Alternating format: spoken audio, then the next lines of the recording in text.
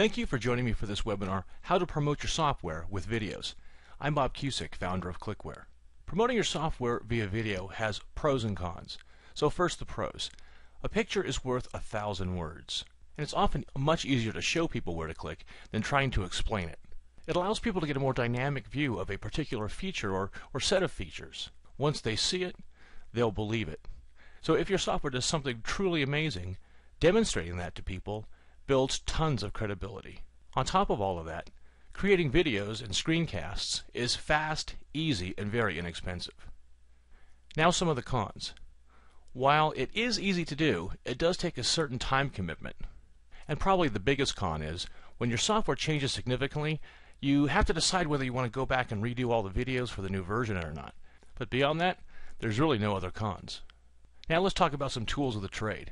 If you're on the Windows platform, really the big software package there that everybody uses is called Camtasia Studio from TechSmith.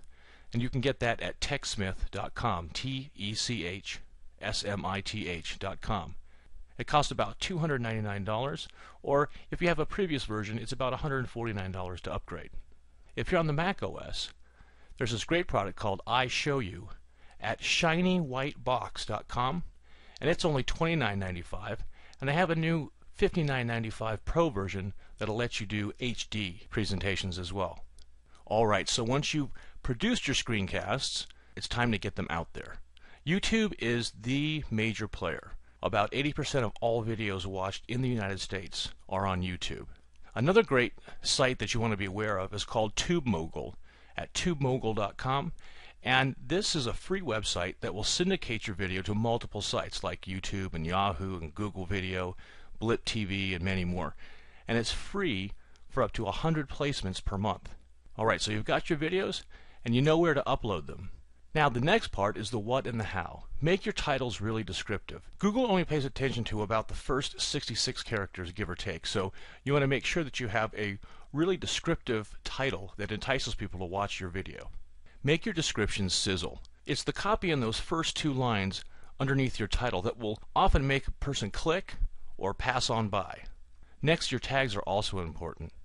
It tells all the indexing engines what the main content of your video is about. So if somebody's searching for something, they're more likely to find your particular video rather than somebody else's. And it's important to think like a user would. So while you may know all the buzzwords or acronyms, think about it like your mom was trying to find it.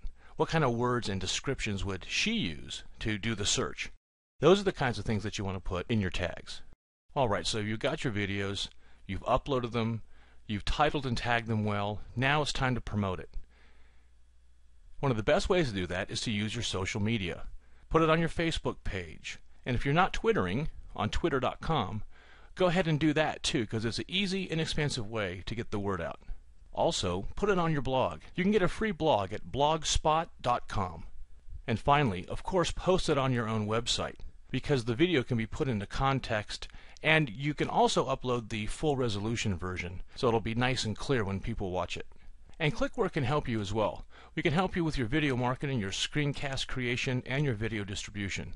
To contact us, send us an email to sales@clickware.com or on the web at www.clickware.com.